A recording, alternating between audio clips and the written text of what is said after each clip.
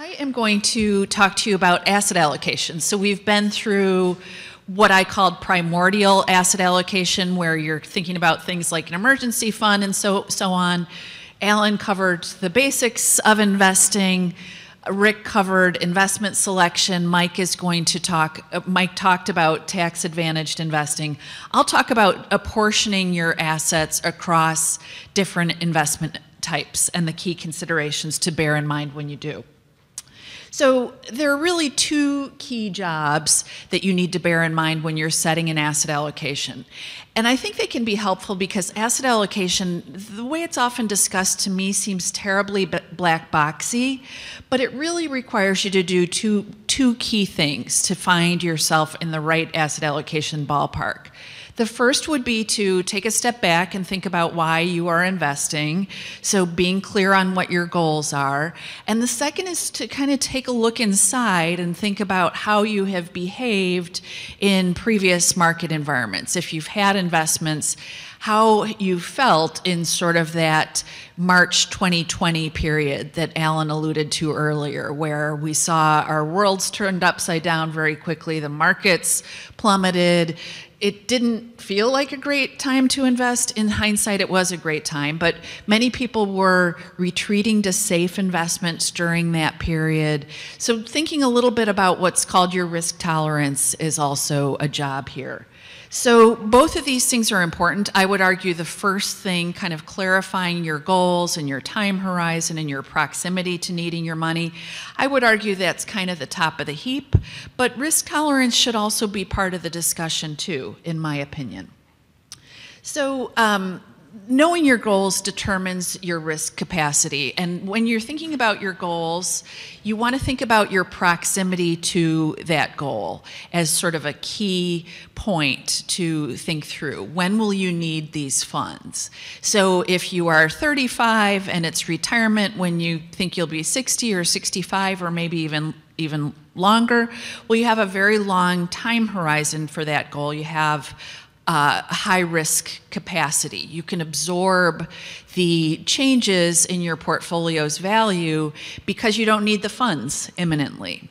So thinking about proximity to goal and also using what we know about asset class returns over various time horizons to inform how you would think about how to invest given your proximity to the goal. So when we look at stocks have historically had a higher return than safer investment types like cash, like bonds.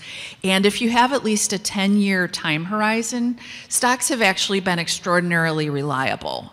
So in more than 90% of rolling 10-year periods, whenever the periods might be, you were most likely going to gain money over that 10-year time horizon. But once you start shrinking that time horizon, taking it to like 5 years or 3 years, or certainly even shorter than that, well, you start to see the odds for stocks go down quite a bit. So the odds are well less than 90% if you have a 5-year time horizon for stocks. You'd want to be in something that has a much better shot at making you whole over that fairly short time horizon. So that would be cash or bonds, for example. So I would say 10 years is a good guidepost when deciding whether you are going to be in stocks or not. If your time horizon is shorter than that, you need to be in safer assets that are most likely to be in positive territory over that shorter time horizon. So you're thinking about your proximity to needing your money to spend. You're also thinking about the duration of that goal. So if you're thinking about retirement and you're someone who's embarking on retirement in your 60s and you're in good health, well, that's sort of a long duration goal. So you'd want to think about having probably 25 years or 30 years overall that you'll have where you'll be spending your money. On the other hand, college is a good example of a shorter duration goal, where if you're lucky, your child will make it through college in 4 years, maybe 5 on the 5-year plan. And so that's a fairly rapid spend down pace. That means that when that goal date arrives, you'd want to have the money in very safe investments. Even though maybe stocks helped you grow that 529 plan or grow whatever portfolio you're using for college nicely, by the time you get to college, you pretty much just want to hold the assets steady. You don't want to risk losses in your investment at that time. So you're thinking about the proximity to goal, you're thinking about the duration of goal. And of course, there are other goals that we might have where it's kind of one and done, right? So the home down payment, for example, where it's a one-time purchase, and so you don't want to risk having the funds move around when you need the money. And then another thing to bear in mind when thinking about your risk capacity is thinking about your flexibility with respect to that goal. So here again, I think college funding is a great example. If you have, say, a 17-year-old, you don't want to have any wiggle room and say, your investments are down. I think you might need to wait until you're 21. Your child probably would not love that as an answer. So there's an investment goal where there's not a lot of wiggle room in terms of timing. Same with retirement. You may have actually some wiggle room to delay retirement if the market's really bad and it's not a good time to tap your investments. You might say, well, I think I'll continue working a couple more years, but you may not want to have to work 8 more years until your investments start looking better. So think about the flexibility of whatever goal you have in mind. A lake house purchase or something that's like totally discretionary, well, there you have more flexibility about your goal date and so forth. So I mentioned human capital earlier on. We talked about the importance of really thinking about human capital, especially for young accumulators, thinking about trying to find ways to grow your earnings power over your lifetime. There's kind of an intersection with asset allocation. So this slide comes from some of my colleagues in Morningstar Investment Management, but the basic idea is when you're young and just starting out, most of us don't have much in the way of financial capital, right? We have small portfolios most of the time. We may even have negative portfolios if we have a lot of student loan debt. But we're long on another tremendous asset, which is that we're long on human capital, especially if we're well educated. We have a really powerful source of income that will take us through our working years. By contrast, when we are older, one would hope that our financial capital would have grown over that period, but as we're getting close to retirement, our human capital may not be as rich as it was when we were younger. In fact, it's not as rich. We can't expect as much, as many years of earnings during those remaining years as we could have when we were younger. So even though our salary may be at its highest point in our lifetimes, the number of years that we expect to continue working would not be. So there's an interplay here where if you are very long on human capital, like the new worker who's just graduated with a degree in something worthwhile, that new worker doesn't have much in financial capital, doesn't have any imminent need for retirement funds, those funds should be invested really aggressively. On the other hand, as we get close to retirement, as we get close to needing to tap our funds, we want to make those investments more conservative. We want to have them kind of on standby, or at least a portion of that portfolio. So if we happen to retire in a bad market for stocks, well, we're not having to sell stocks into a trough.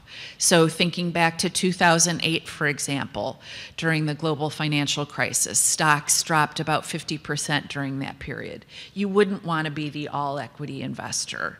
So thinking about your own life stage, thinking about the status of your own human capital, your own proximity to retirement, can be really helpful in terms of determining how to position your portfolio. So that's risk capacity, all that stuff, thinking about your proximity to spending, thinking about your duration of spending, thinking about your flexibility with respect to the goals. Those are all risk capacity questions.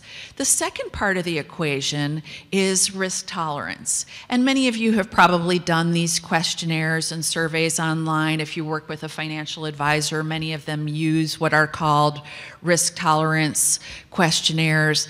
The bottom line is that people tend not to be great judges of their own risk tolerance. They might think themselves really risk tolerant, and then when push comes to shove and it's March 2020 again, that investor might have fear in his or her heart. So that's a key thing to know, and one reason why I think risk tolerance questionnaires have been downplayed a little bit in the financial advice space, probably rightly so, that people aren't great judges, but still I think it's a component. And the reason why risk tolerance is such an important concept is that people do bad things when they have a portfolio that's not aligned with their risk tolerance. So they might be inclined to sell themselves out in that really risky, bad market environment where they're inclined to move into cash and safer investments at the worst possible time. And we see this again and again. I believe Rick alluded to it and Alan alluded to it in his presentation. We have a study that we run at Morningstar called Mind the Gap, and we see that investors systematically undermine their own results due to these poor timing decisions. And a lot of them come up in these fear and greed cycles. So when the market is really frothy, like it was in 2021, early 2022, we see that investors oftentimes glom on to the things that have performed really well in the recent past, and they retreat to safer stuff in bad market environments. So risk tolerance is something that should sit side by side with risk capacity. I would say put risk capacity in the front seat, put risk tolerance in the back seat, but both are important concepts that work together. So this is just an example of how at Morningstar we've got different glide paths, different asset allocations for people at different life stages, and we have a conservative, moderate, and aggressive version. The reason is that they're all sort of trending in the same direction, but the more conservative versions are a little bit more heavy on the fixed income and cash investments. So I just want to run through a few case studies here to illustrate how these two things work together. So we're assuming 68-year-old Mary has been investing for a while, and she was a person who felt terrible during the global financial crisis, where she was watching CNN, she was watching a lot of news, and her investment portfolio seemed to be going from bad to worse. She was checking it day by day, and she did what I said a lot of investors do at those market inflection points, where she just said, I can't stand it, I am getting close to retirement. By then she would have been in her early 50s, and she retreated to safe investments and never got back in. And I will say that this is not an uncommon profile. I still sometimes encounter people who are older adults who did this very thing, where they retreated to safe investments and never got themselves back into stocks, and unfortunately have missed the whole subsequent market rally. So this is not an unusual phenomenon. It's something that we see again and again. So her risk capacity is what I would say medium. So at age 68, she is embarking on retirement, but assuming she's in good health, well, she probably wants to plan for 25 or 30 years of retirement.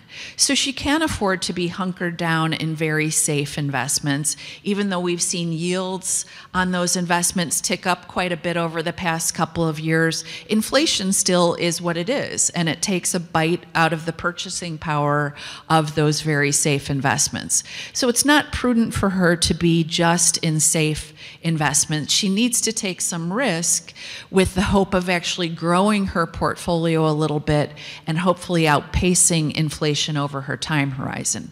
So I would rate her risk capacity, her ability to take risk, as kind of medium, because she has that long time horizon. Even if she incurs some losses from the stocks in her portfolio, she has has time to recover, right? She wouldn't want to be spending from that fall in equity portfolio, but assuming she has some sort of a balanced portfolio, that gives her time for her portfolio to recover.